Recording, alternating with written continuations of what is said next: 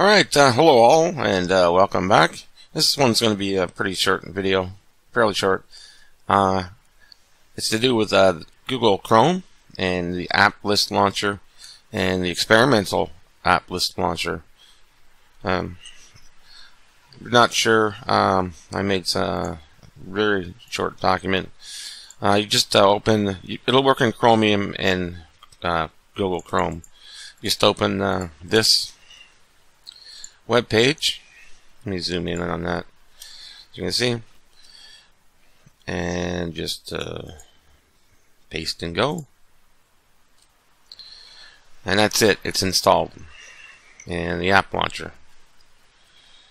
Okay, if you open Chrome again and you go to this enable experimental app list launcher. So, well, first of all, let's just look at the app launcher. I'm sure you've seen this a million times. So there's the basic app launcher. So let's go to this address, and again I'll just paste and go, and just take this part, enable experimental app list, just copy and Control F and just paste it in the little search box. There it is. Make sure that says enabled, not disabled. So I'll relaunch this back to the Chrome flag. So now let's take a look at it. Internet, whatever menu you're using, and there we go. Try that again.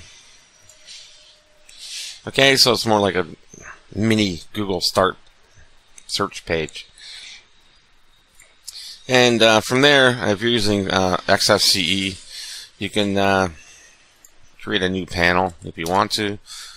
Add, and up here, and we'll go to, if you're using the whisker menu, go back to the internet, right click on it and select add to panel, and I'll ask you which one. I want panel 2. Add. I can just drag this or unlock it. So panel properties, preferences, it is unlocked. What's going on? Drag it up to the corner, lock panel, and your choice, intelligent, hide, or always. I'm going to select always. Close. So it's not on your screen. Just mouse over at the top right or wherever you want to put that, and it pops up. And go into your config file in your home folder and look for, no, not config, I'm so sorry. Let's go back again, local, share, applications, and look for Chrome app list.desktop and open that with a text editor.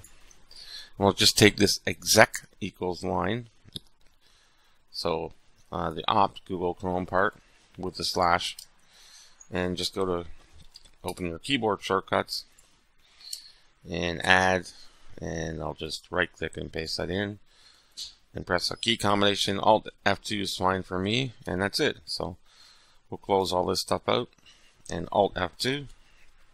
There you go. So now you can search for bundle. Oops. Let's try that again.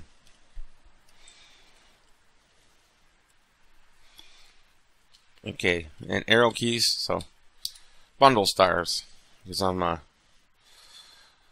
hopelessly addicted PC gamer, and sometimes they have some good deals.